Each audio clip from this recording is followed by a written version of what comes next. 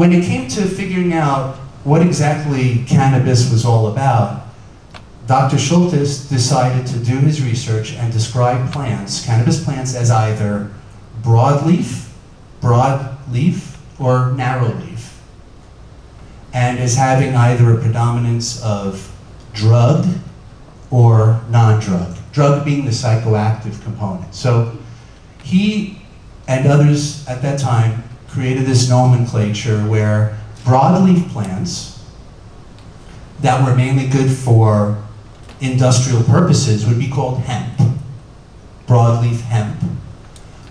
Narrow leaf plants, like the female plant, which I have here, could also be hemp, but usually they had more drug, they had more THC, they had more of a psychoactive property.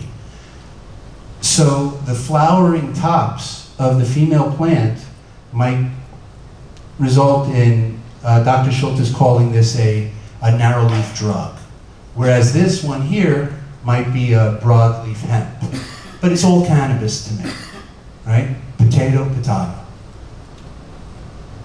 That's the structure of cannabis plants. It could be hemp, it could be drug, for example, marijuana. It could be broadleaf, it could be narrowleaf. Nowadays, we have a broad categorization where we refer to broadleaf plants as indica, cannabis indica. And the narrowleaf plants are often referred to as sativa, but it doesn't have to be that way. If you talk to other people in this field, they argue all the time about the genomics of these plants, where they came from and what they do.